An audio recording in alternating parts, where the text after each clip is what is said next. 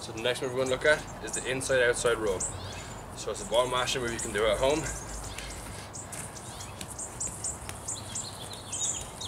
Again, you're moving the ball using the inside of your foot, the bottom of your foot, and the outside of your foot. So it's really important to have your balance on this skill move. So it's really important that you stay balanced on your standing leg. Start off nice and slow. You can just start rolling the ball really slowly, just like this, not letting the ball get away from you. Speed up how you do it.